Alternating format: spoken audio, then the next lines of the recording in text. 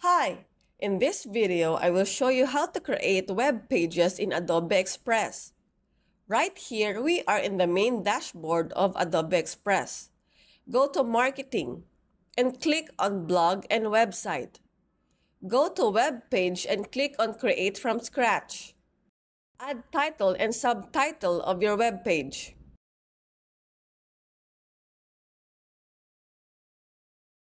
You can choose the layout of your blog here.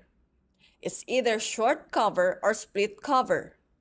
And then, you can add photo in your web page by clicking this Add button, and you can choose from these free images or backgrounds.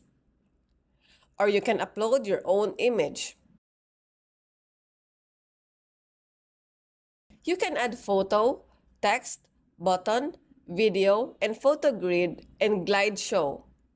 Let's try to put photo grid by clicking on photo grid and uploading the images that we want, or simply choose here on the free images from Adobe Express. It depends on you on how you will set up your web page by just adding the elements available.